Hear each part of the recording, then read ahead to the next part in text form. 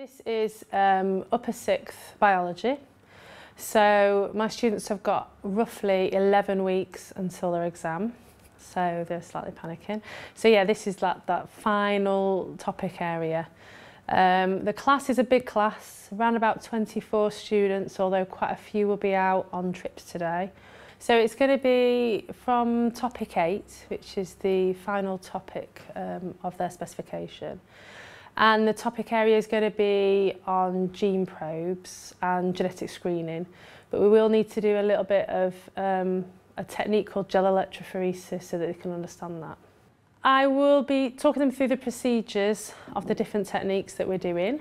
They will do a couple of possibly whiteboard activities that come off from the board.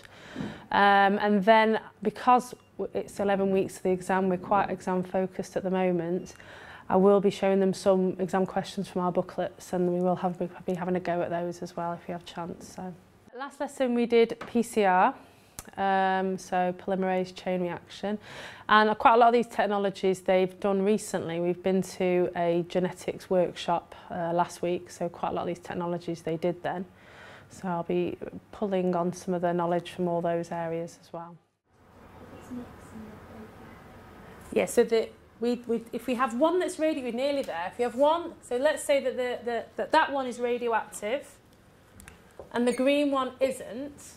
Right, so that one isn't radioactive, that one is radioactive. If we have the one that's, if they rejoin from the same species where they're both radioactive, what would the percentage of radioactivity be? It would be 100% on this scenario. If it's this species with no radioactivity, we'd have no radioactivity, so we would look for the DNA sample that's got 50% radioactivity, because we would know that's the one with the hybrid bit of DNA. Yeah? So this is very closely linked. Although it's an AS topic, it may well come in this scenario on an A2 thing. So gene probes is very much linked to that. So a gene probe, what it is a single-stranded piece of DNA that is complementary to the mutated gene that we're looking for. Okay?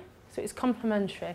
So therefore, this gene probe, in order to make this gene probe, we have to know what the genetic code is of the mutated allele for it to bind by complementary base pairing.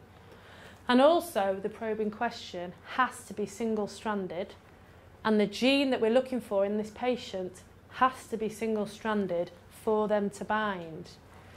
And the probe itself is either made radioactive, or probably nowadays it's attached with some sort of fluorescent marker that when we shine a UV light on it, it will glow and give us that response. If that's attached to the DNA strand, then how does the other DNA strand attach to it? Which other one? If they're pairing up, like yeah. blue and a green, yeah. But the blue one's already got a probe attached to part of it. Yeah. How does the blue and the green join together then? Well, in this scenario, that's what if I talk you through it, hopefully you'll see as we go through those steps. Okay? All right, so this is the principle behind a gene probe. It's this single-stranded piece of DNA that is complementary. So we have to make it from the mutated gene in question. It's not enough that we just have one probe that's able to bind to that mutated piece of DNA if we want to be able to detect it. We've got to have lots of them. So therefore, if we look down here, we do PCR to make lots of copy, which is what we did last lesson.